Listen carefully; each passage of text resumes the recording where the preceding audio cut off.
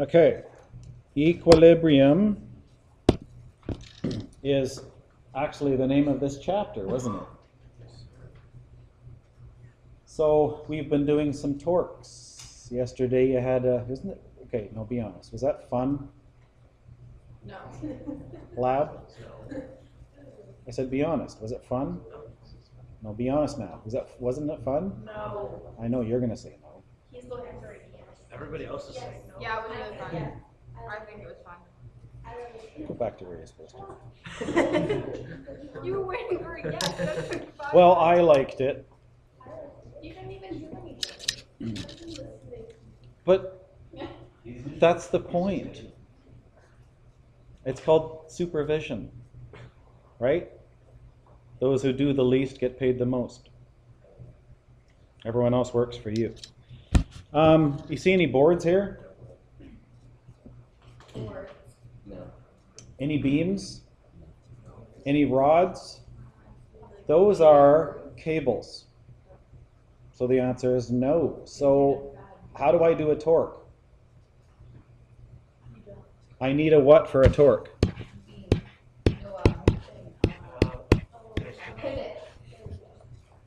Yeah, like what's pivoting here? Wow, so got a different way to do this problem. Because what do I analyze the torques from here?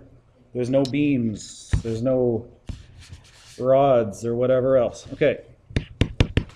You probably want to do a different free body diagram, and I strongly recommend you do. This thing has weight. And actually, what's the question here? Well, any ideas what the question is?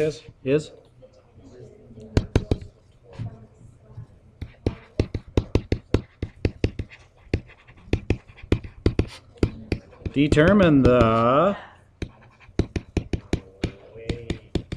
Yeah, I could have said mass. That would be pretty easy because we know this is on Earth, right? There's only a 9.8 difference between the two.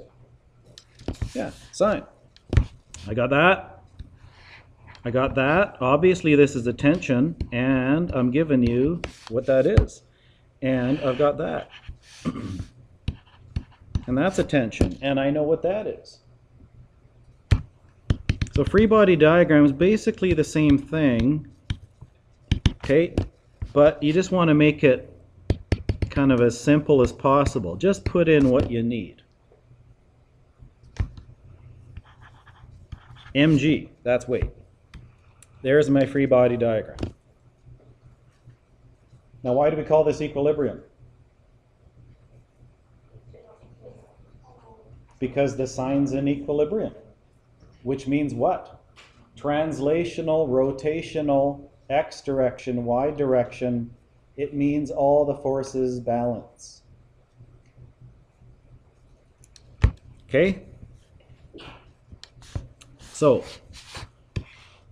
no beam, no torques, no distances. Different strategy than what we've been doing. Equilibrium. Let's look at the x direction.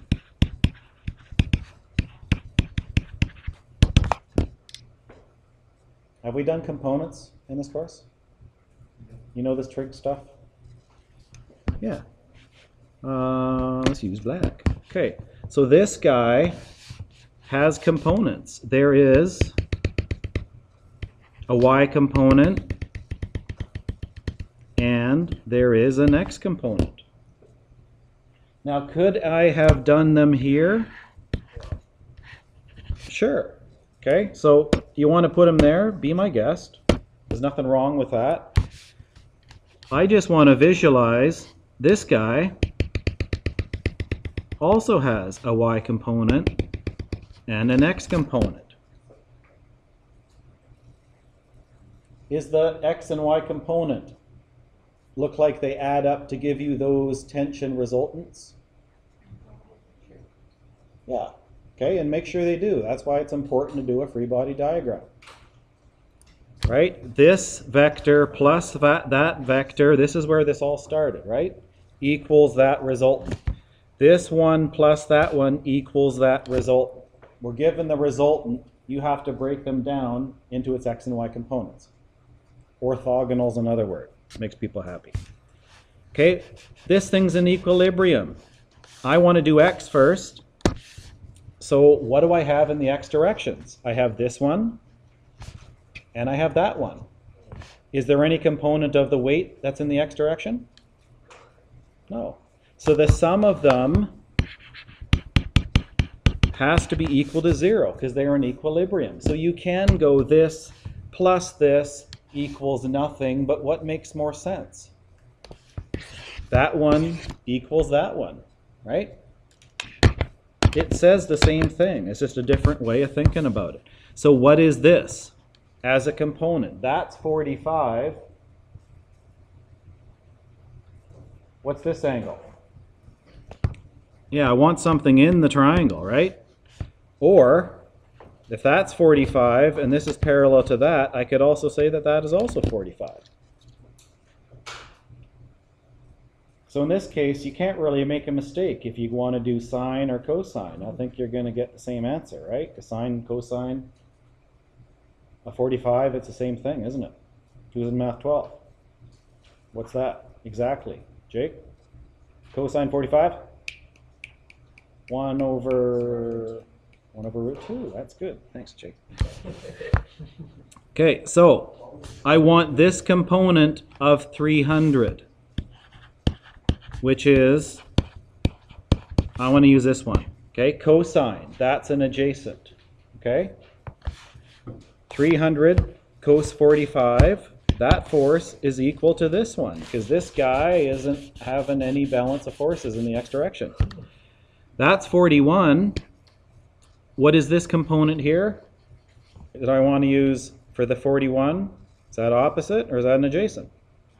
That's adjacent, yeah. So 280 cosine 41. Okay?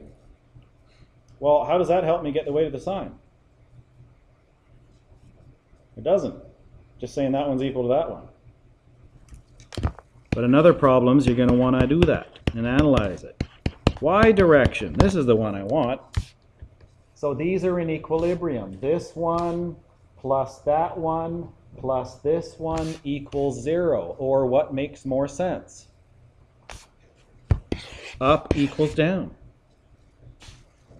Okay, the sum of them is equal to 0. mg is equal to, what's this guy? That's the sine component. It's opposite 45.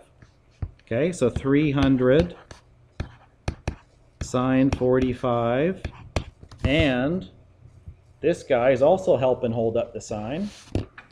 It looks bigger in my picture, but that doesn't necessarily mean it is. That's sine 41, opposite. Okay? So weight, or mg, is, what's that and that? Add them up. I got 396 newtons.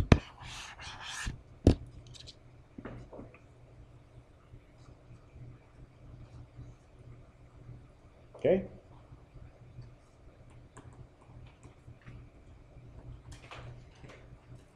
Again, there's options here for your angles and what you're going to use. You just have to make sure it makes sense. Got another one. Anyone check that? Is that right?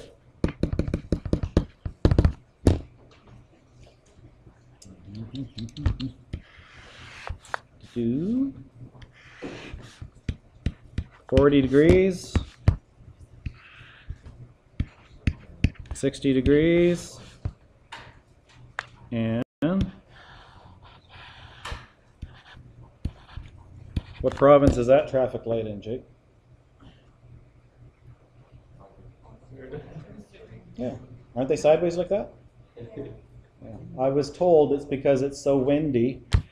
When they put them like that, they actually blow up so you can't even see it. So they mount them like that. I don't know. That's what I'm told. Gets kind of windy here though, doesn't it?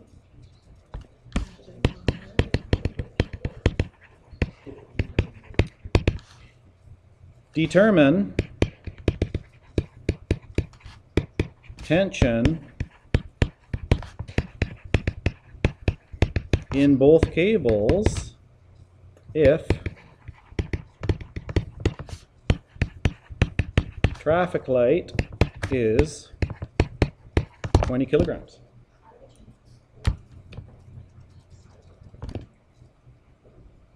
It's a question, and a darn good one.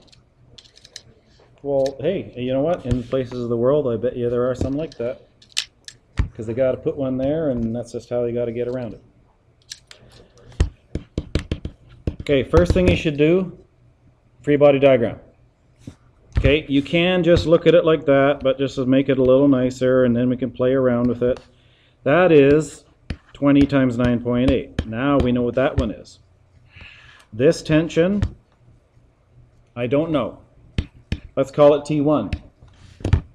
This tension, I don't know. Let's call it T2, and let's actually put it at the same height. Okay, that's 40, that's 60. I want to do what? I have no idea what the heck this thing is, but I can break, let's do it this way. I can break that down into its X and Y, and this guy I want to do the same.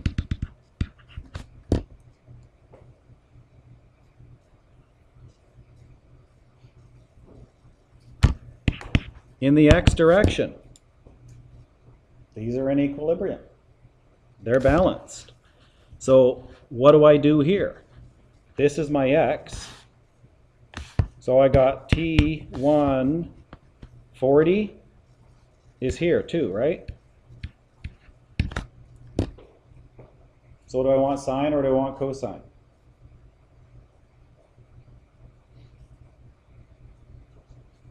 Cosine, right? That's obviously an adjacent, that's not an opposite. So T1 cos 40, okay, that component of that force is equal to this component of that force. That's 60, and that's T2 cosine 60. Does that help me? Can I solve for either of those? Two unknowns, one equation, can't do it. What's going on in the Y direction? I know this one plus this one equals that. So that equals, this is now, that's T1 there, right? T1, I want this, which is opposite to 40. So that is T1 sine 40. And this guy's going to be the same. T2 cosine, whoop, sine the same, sine 60. Okay? Can I figure out the tensions from that equation? I can combine them. Oh boy.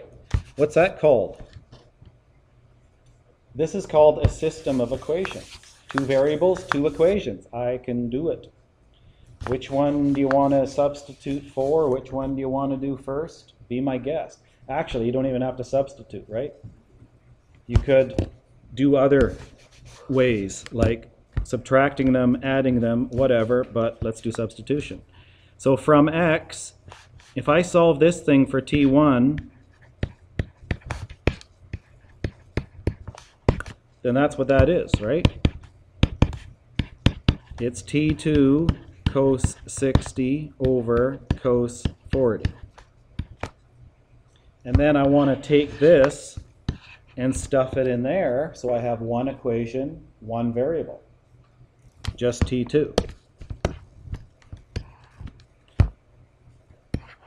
So 20 times 9.8 is, that's T1. T2 cos 60 over cos 40 times sine 40 plus T2 sine 60.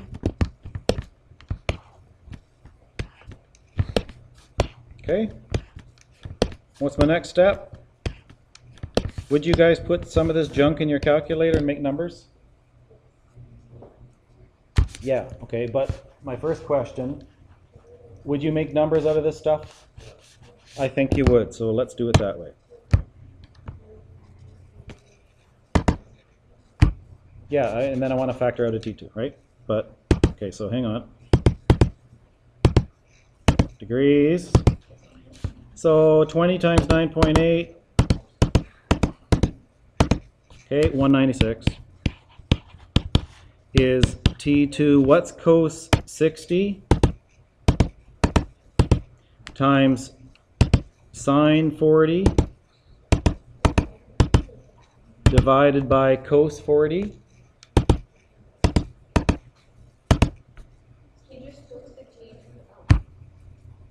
0.4195. Okay, would you want to make that 10, 40? Be my guest. Okay, there's lots of ways you can do this, right? There's T2, what's sine 60? What's that exactly, people? Math 12 kids. Don't ask Phil. Yes. Okay, what's root 3 over 2 as a decimal? You got it after yesterday's lesson? Is that like 0.866? Yeah. 0.866. I didn't know the next one. It's a 0. Okay? All right, now what, Race? Factor out a T2. Or, you don't have to, do you? How many T2s do I got? I got 0.4195 T2 and 0.866 T2. How many T2 is that?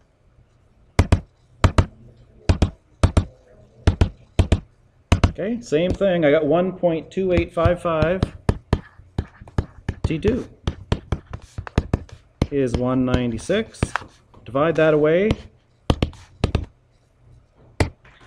So I'm going to go 1 over that times 196, and I get 152. Let's call it 153.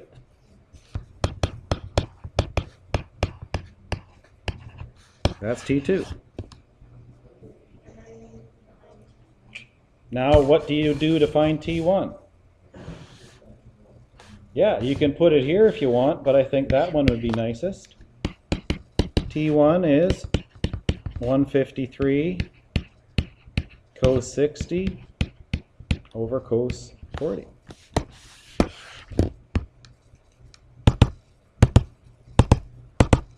Times a half divided by whatever cos 40 is. 99, let's call it 100. Okay.